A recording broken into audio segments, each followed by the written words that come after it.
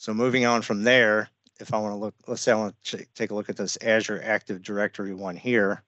If I look over here to the side, I can see that I'm actually receiving data. Within 4 minutes ago, that was the last time I received logs. And with this data connector here, it comes with 9 workbooks, 2 pre-built queries, and 110 analytic rule templates. And we'll be able to go through those throughout today and investigate those.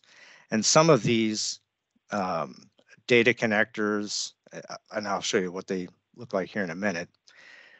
So there's dependencies on the licensing that you would have with Microsoft, like E3 or E5 or Azure P1 or P2, or on-prem versus cloud native, different connectors. But in these data types here, if we look at, we see these green ones here, these show a connected icon.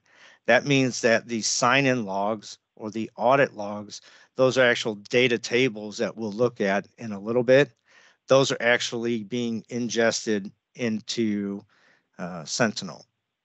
Having that data being ingested allows me to write those KQL queries that are the basis for analytic rules that create incidents when some type of anomaly or suspected malicious activity is detected, versus the ones that I don't have.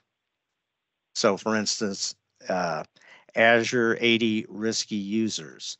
So right now in this lab, I only have Azure AD P1. If I had Azure AD P2, I would have the ability to run those risky user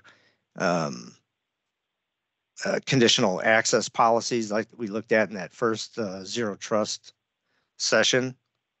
And I'd be able to create alerts or raise incidents or have some type of automation take effect on, potential risky users.